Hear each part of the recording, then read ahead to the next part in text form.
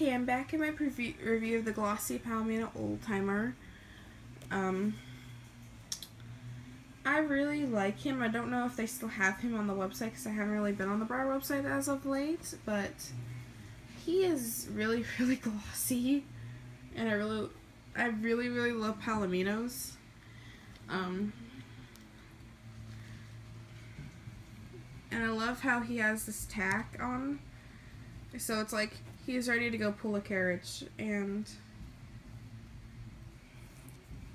I don't know, for some reason he always reminds me of like the horses in Black Beauty, how they're just like ready to pull a carriage.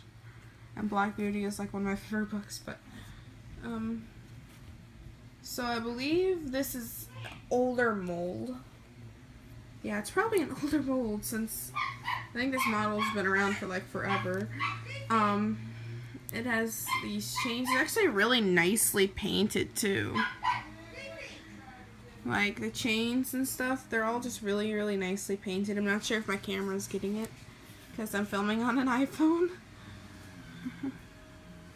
But yeah, his eyes, you can't really see it, but they're like, they have like white rims, grayish rims on them. I think it's just the way they're painted. I'm not sure if that's just my model, or if that's all models. He has socks on all his feet.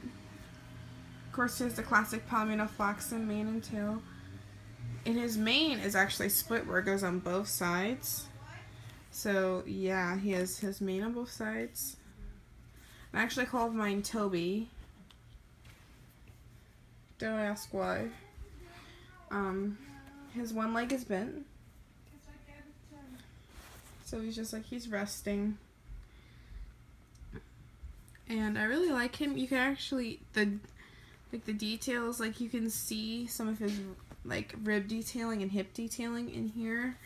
The camera I don't think is picking it up. He's picking up a little, but there's some rib detailing and hip detailing on him, which is actually really impressive to me.